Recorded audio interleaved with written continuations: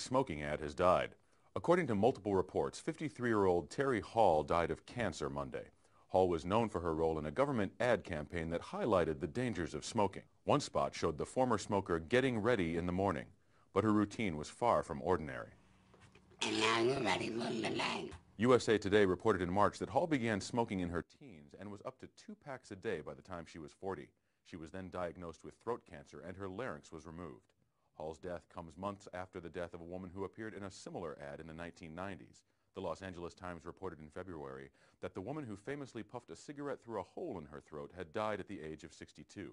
Hall did 4 ads for the ad campaign. The only voice my grandson's ever heard is this one. But it was the morning routine that garnered the most attention.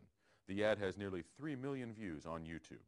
The Centers for Disease Control was likely hoping for those types of numbers when it spent big money on its campaign.